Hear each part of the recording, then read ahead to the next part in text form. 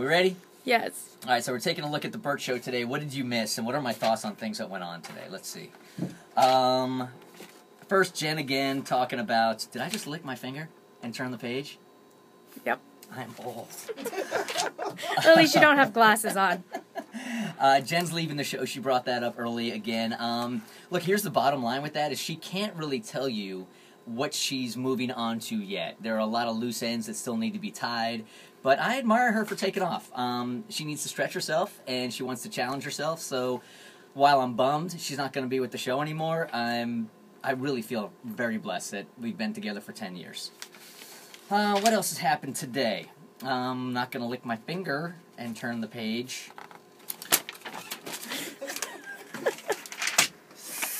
Great story.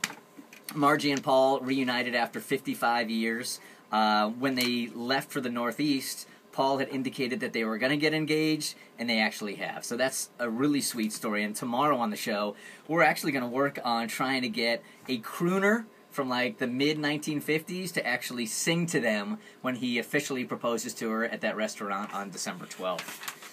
The big thank you emails that are coming in from all around the country, those are all for you guys. If you want to read those or you want to see the pictures from all around the world, I should say, coming in from our troops, thanking you guys for your for your big thank you letters. All those are up online at thebertshow.com. And, oh, this was my favorite today. I hate to admit it. But Jeff's sex math, where we were looking for, how do you explain this? If you take the ages of the two oldest people that you know that are having sex, what is the combined age? And we actually found one listener whose 70-year-old grandparent is having threesomes. So it was 210 years old. Yeah, the Bert Show! All right, we will see you guys tomorrow morning. Thanks a lot for listening today. Bye-bye.